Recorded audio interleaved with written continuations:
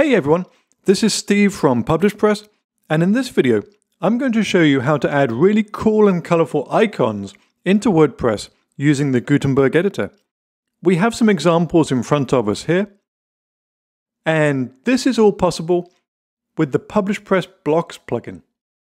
This is available for free on WordPress.org, and it has tons of different useful features.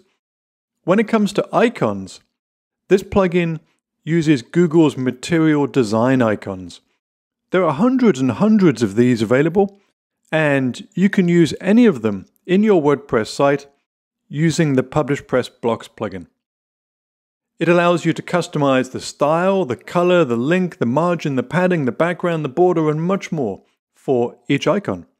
So if you've installed PublishPress blocks in your site, you'll be able to go to the post screen, click Add New, and you'll be able to use the advanced icon block right away.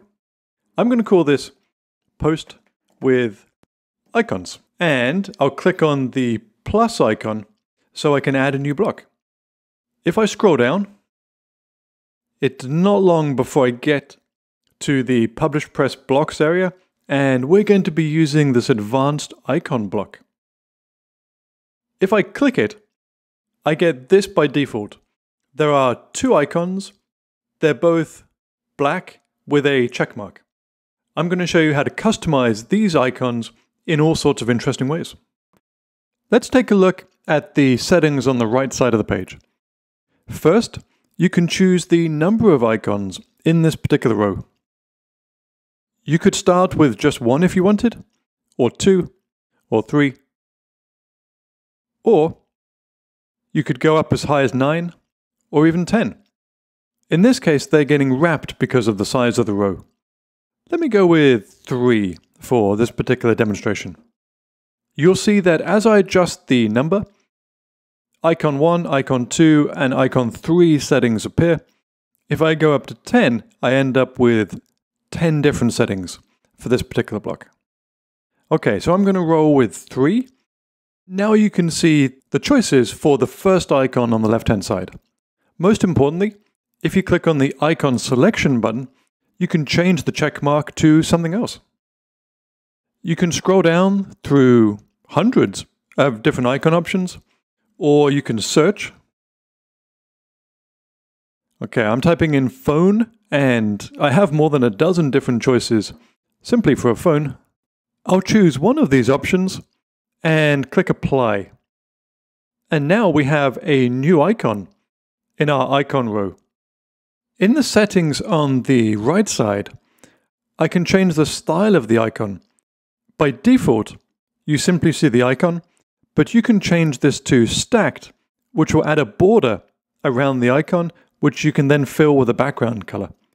You can also customize the size of the icon in here as well. I'll set it to around 100. A little further down on the right side, you can change the color of the icon. By default, WordPress is pulling in colors from the theme. This makes it easier to match your icons to your theme style. I'm using the default WordPress theme at the moment, which has a kind of minty background color, which is why those colors are reflected here. But you can click on custom color and choose any color you want. I've got a nice purple color now for my icon.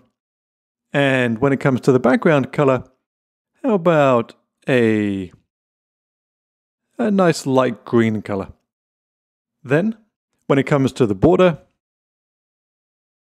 let me choose a good strong red color, and a little further down, I can increase the size of that border as well. I'm getting a really pretty colorful icon here, simply to show you how it works. I suspect you may end up choosing a more reasonable border size if you use this live on your site.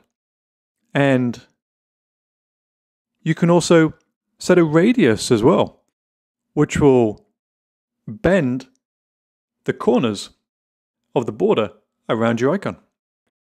Further down the page, you can choose a link that people will go to if they click on your icon. If people click on this icon, they're going to be taken to WordPress.org. And this area will also act like a regular WordPress link option, where if you type in the title of some content on your site, it will auto-complete the option for you. So I'm going to set that to WordPress.org. You can choose to open this in the same window or a new window, and you can also set a title which is useful for accessibility. Okay, phone icon, that's a descriptive title there. And as we go further down, you can set the padding and the margin for your icon. The padding will control the difference between the border and the icon itself, whereas the margin will control the space between your whole icon and the rest of the page. So I'm adding top margin and it's being pushed further and further down the page. If I add some left margin, it will be pushed further and further over to the right of the page. So that's one example. I'm going to save and publish this and see what it looks like on the front of my site. There we go. We have the icon. And if I click on it, I'm taken to WordPress.org. You've seen one example now of creating an icon, and I've taken you through the settings. Let me quickly redesign these other two icons so you can see how quick and easy it is. For this second icon, under Icon 2 settings, I'm going to search for someone who's running. Okay, there we go. I have a running man. I'm not going to set the stacked option. I'm just going to have the icon here. So for this icon, let me choose how about a bright pink color for the icon. And maybe I'll make it a little larger in size. And I'm going to leave the background blank. For the next icon, for icon 3, I want something to do with a TV. Let me see if they have a TV icon. Oh, there we go. That will be a good choice. This time, I am going to choose the stacked option.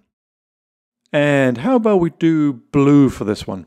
So my custom color for the icon itself can be a dark blue. Maybe for the background, I'll choose a lighter blue color. Okay, that's almost blue/green. Okay, there's a good light blue color. And then when it comes to the border, let me go back to a heavier blue again. And I'll make it a little thicker as well. So we have a more substantial border. But I will soften it a little by rounding out the corners of the icon there. There we go. That adds definitely a warmer effect. If I click on Update and take a look at the front of the site, it took me all of 10 seconds to add those icons. On the PublishPress demo site, we have lots more examples of what you can do with the advanced icon block in PublishPress. This is just one of over 25 different really cool blocks and effects that you can get on your WordPress site using the PublishPress Blocks plugin. It's completely free to use. Head over to WordPress.org, download, and give it a try today.